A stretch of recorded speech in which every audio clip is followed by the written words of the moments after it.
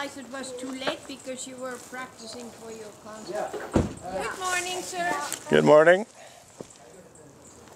I'd like to see you better without your signs. You could come and join us. Well, unfortunately, your religion is falsely accusing me of violating Canada's blasphemy law in legal bullying intended to conceal pedophilia and rape committed by Unitarian Universalist ministers. So I think you need to see these signs, and I think you need to do something about it. That's what well, you need to contact the Unitarian Universalist Association and demand an explanation for why they falsely accused me of violating Canada's blasphemy law in an effort to hide pedophilia and rape. You know what? What about all that stuff that goes on in the Middle East? Or the animals that are being abused? Right. What about it? Well, wouldn't you be better off to work on that? We eat cows and lamb and... So you don't care about the children being raped by Unitarian Universalist ministers, and you don't care about the Unitarian... I do. I care about all the... So when are you going to do something about it? When are you going to write a letter? We're looking at it. Or are you really? No, that's not true. Exactly, it's not true. So start looking at it, please. Engage in a free and responsible search for the truth and meaning of what's on my picket signs. Okay. And then govern yourself accordingly. So again, typical denial, willful ignorance, don't really want to know what's going on. Oh yeah, be nice. Oh yes, I'd like to see you without the signs. Well, gee, yeah, well, yeah, I'd like to be here without the signs too, if, you know, and I would be if you actually dealt with your problems properly, but no. You know, the reason I'm here with signs is because the Unitarian Universalist Association ignored all of my letters saying, hey, you need to withdraw your false blasphemous libel accusation. You need to apologize for it, and you need to divulge the truth about just how many Unitarian Universalist ministers are in fact guilty of committing such despicable crimes as pedophilia and rape.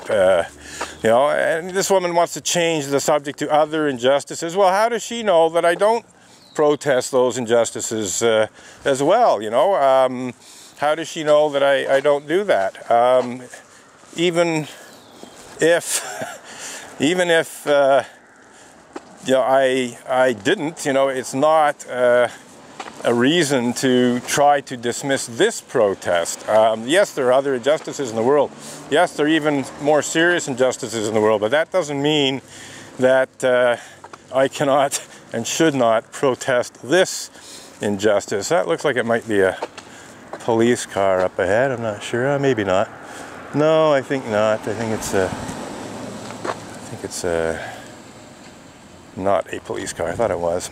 Possibly. Looked a bit like a Dodge Charger. In any case,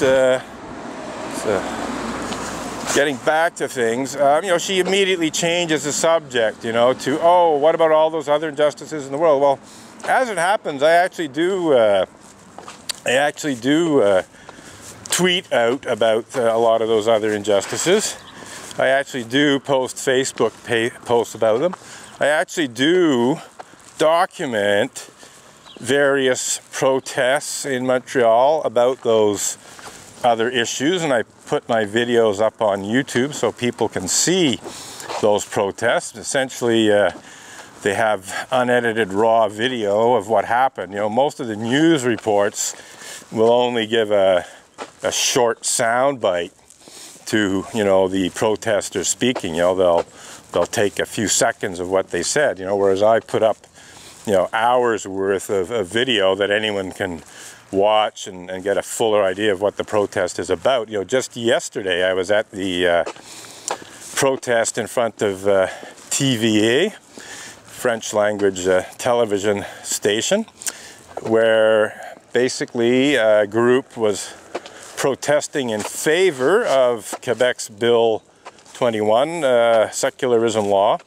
and another group was protesting against the pro-Bill 21 protesters, because they may not have all been far right, but nonetheless their protest included a certain number of elements of the far right in Canada. So essentially we had the far left, if you wish,